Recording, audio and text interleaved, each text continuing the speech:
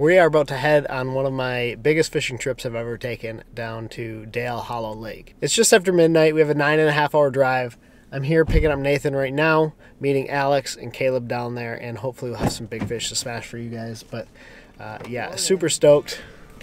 There's just tossing some stuff in the truck right now. So we are going to get on the road, start this drive to the famed Dale Hollow Lake. Continue on US 10 East for 10 miles. To Kentucky.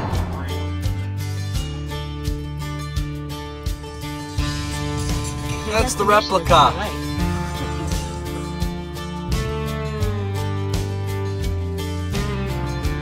Wow, this is different. We are here, back in the boat down at Dale Hollow Lake. Super stoked. I can't explain to you guys how excited I am to be here. Really the goal through this video is just to take you guys along on this trip with us. Let you guys experience this with us. Nathan and I have never really been here. I've been here once or twice, but it was so long ago I didn't really know what I was doing. So I'm really excited to get out here with some kind of continued knowledge about the sport, knowledge about how to catch these fish, and really experience this with these guys. It should be a lot of fun this week. Hopefully we'll put something together, have a really good time, you know, experience a new body of water and a lake that's on my bucket list, and I believe it's on these guys' bucket list as well. It's been all me in front of the camera. Are you excited, dude? I am so stoked right now. It's just cool to be in a new place like this. It's nothing like we see at home, and it's that excitement of something new. Let's have some fun. That's what we talked about too, is like treating this like a vacation and just go fish, you know what I mean? Like, see, like there's a tree right here that has about 6 fish on it. Will they bite? Probably not.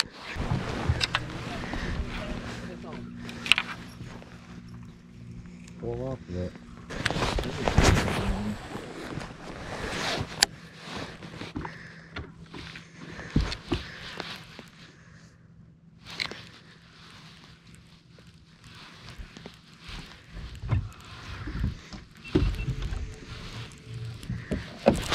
There's one.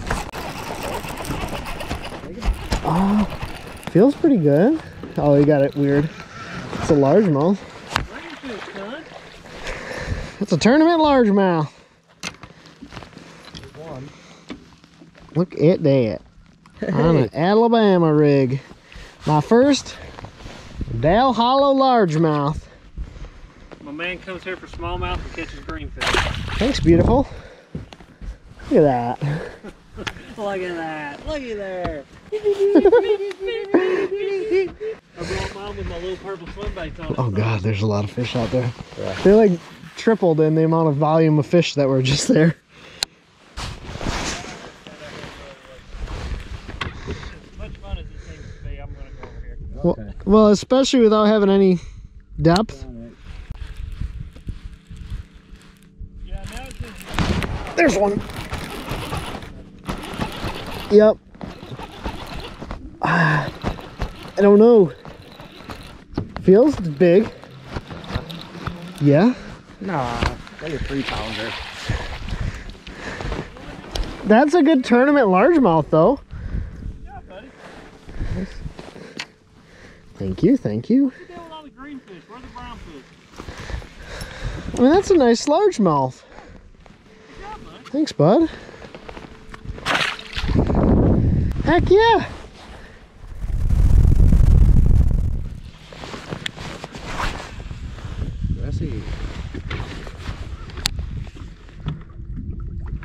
That's a catchable.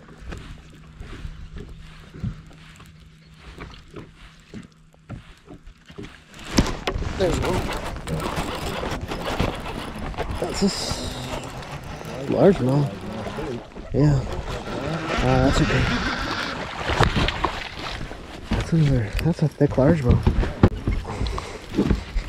You got a belly on him. Look at that one. That's fat. Yeah. Yeah, it is. Thanks, bud. You're so cold, dude. Smoked it. Yeah, I saw by the way you loaded up. They all disappeared. I kept that one a little bit higher than I've been keeping them. Today's practice day. Yeah, that's what it is, too. It's kind of the way we were looking at this thing, right? First day is kind of giving you a sample of things. Yep. And then you can start to dial it in. 10 feet again. Mm-hmm. It's consistently, dude, it's consistently shallower that these fish have been biting. It is weird catching largemouth out here. Yeah. Maybe that's not weird to most people, but like to us northern guys, like that is weird catching them out like this. Let me throw on this one. I want to try test a theory.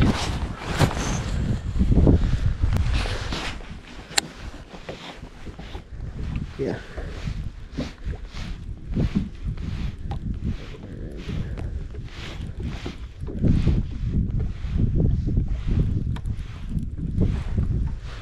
All right.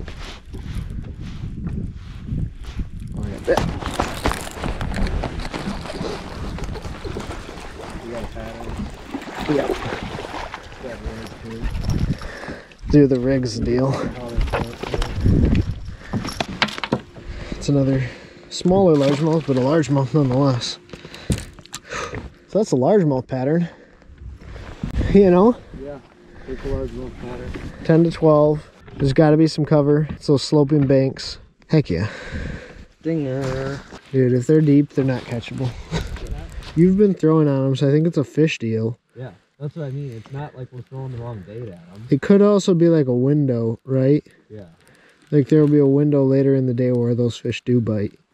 But for right now, I'm going to stick to these ones in 12 foot like this one right here. Not sure it matters. But you're still pretty close to me, like. It's not like we're not seeing them. Right.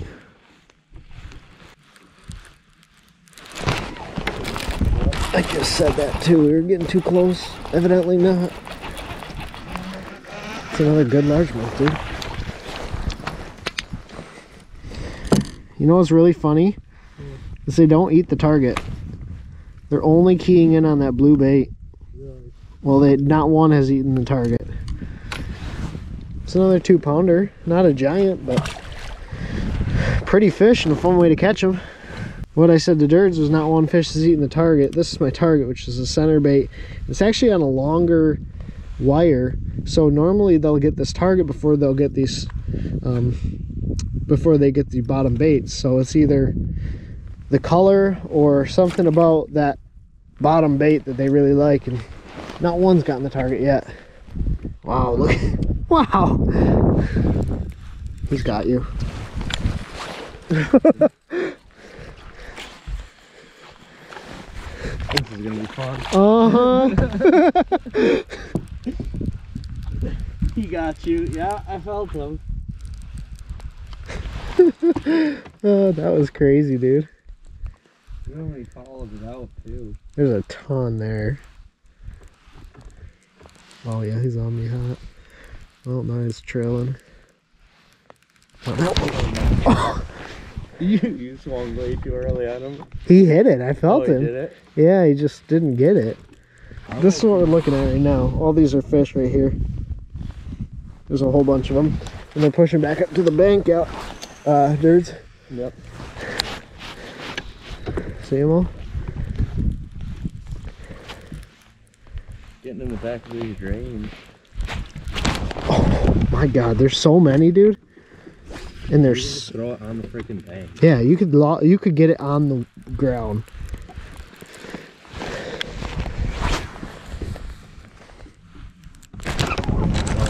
Yeah. That's a better one, it feels. You got the target. Thanks, bud. I don't think these are like big ones. No, but it's fun. But it sure is fun, right?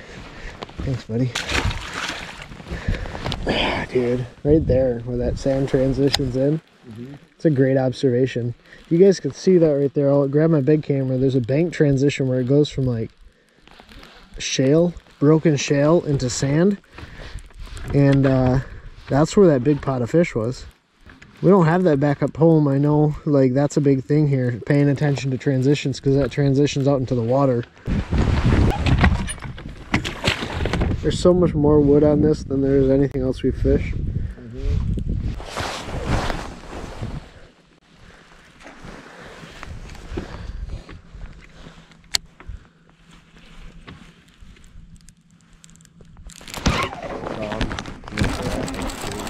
Sweet. That's big, dude. That's a good smallmouth. Yeah.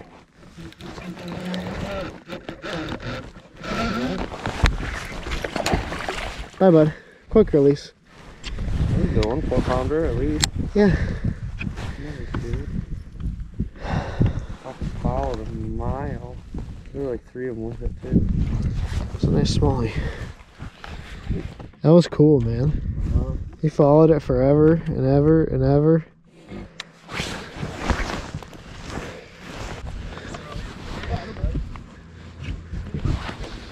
Smallmouth.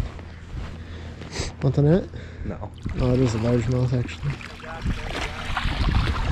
Look at that. Woo. Okay. Good? Yep. That was cool. We caught some fish, had some fun. Doesn't work. Nope. Trust me. I tried. While Ben did that, I tried everything else, and nothing I tried worked. Absolutely nothing. Day 1 on the water at Dale Hollow was a minor success. We caught some largemouth. We started to figure out a little bit of a pattern, looking for deeper water wood and pieces of cover in the water that these fish are hanging out on. We caught a bunch of largemouth, probably about 15.5 pounds of largemouth, with that big one being about 3.5 to 4 pounds. So it wasn't a phenomenal day, but we're putting piece by piece together, and really that's what day 1 was all about. Trying to figure out some sort of pattern, some stuff we could build on for the next couple of days. But I don't know if you guys noticed, Mr.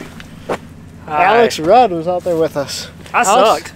I mean, you caught a largemouth. I caught one almost 4 pounds. It was fun. I caught it on an Alabama rig, but other than that, it was just terrible. I also had about a 4-pound smallmouth fall away float and fly off of a bluff wall. So dude, check this. This is like as Tennessee as it gets here. I've taken the float off, but the fly is there.